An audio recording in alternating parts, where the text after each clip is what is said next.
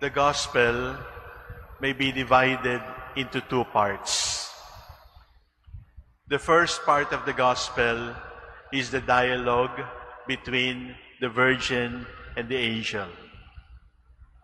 Please notice, all the questions of the Virgin were answered by the angel.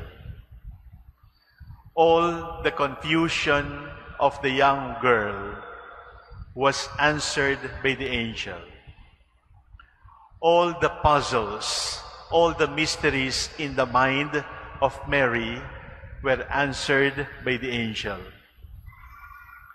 The second half of the Gospel is only one sentence.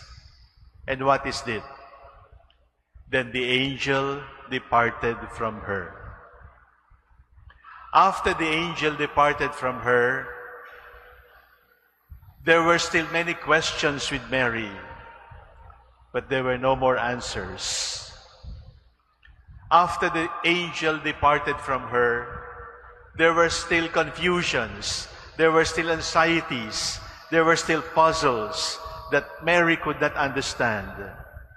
But the angel was not there anymore to answer her questions. Isn't that our life? Sometimes when we pray, the answer is given right away. You pray for a job, the job is given. You pray for a wife, the wife is given.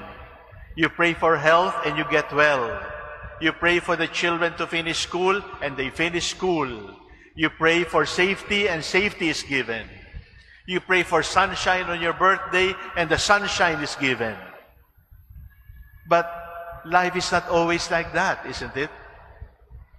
Because there are days in our life when we pray and nobody seems to answer. When we pray for health and the sickness worsens. When we pray for a job and money runs out. When we pray for faithfulness and you are betrayed. When you pray for health and then you get another sickness. When you pray for success and you are defeated one after another. And then you start to ask questions like, am I a born loser? Is God deaf? Does God not care about me anymore? Alam natin ito. Tonight, we will celebrate Christmas. But I hope you're aware that we have brothers and sisters who are keeping awake because their relative is dead. And they're keeping watch. And they will be crying tonight. We will celebrate tonight good food, songs. But I hope you're aware that the hospital is still full. And there are families living in anxiety because their loved one is at the brink of death.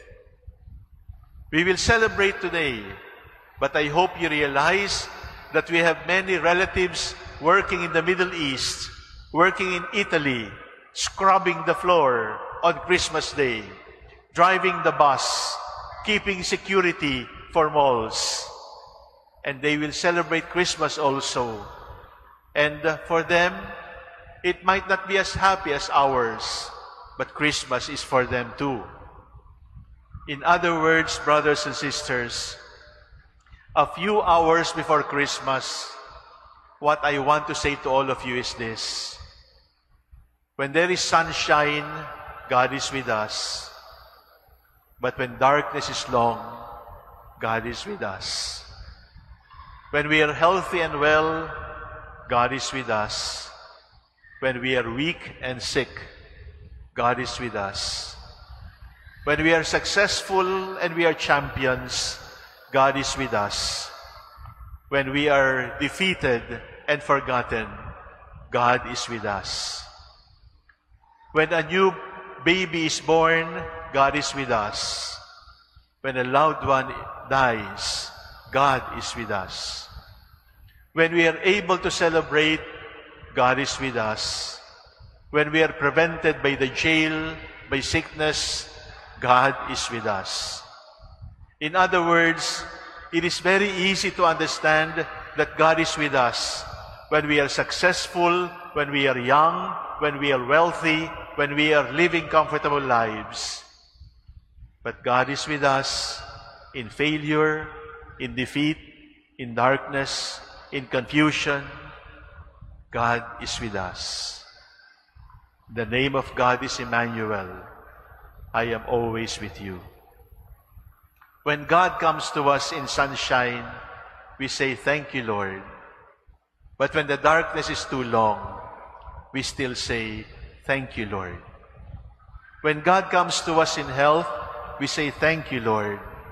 But when sickness visits us and is threatening our lives, we still dare to say in faith, thank you, Lord. When the angel answers all our questions, we say, thank you, Lord. But when the angel departs from us and no one can answer our questions anymore, we still say, thank you, Lord.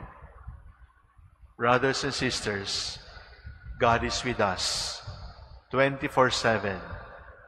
Even if we are not always with Him, God is with us, and He will never leave us because of love.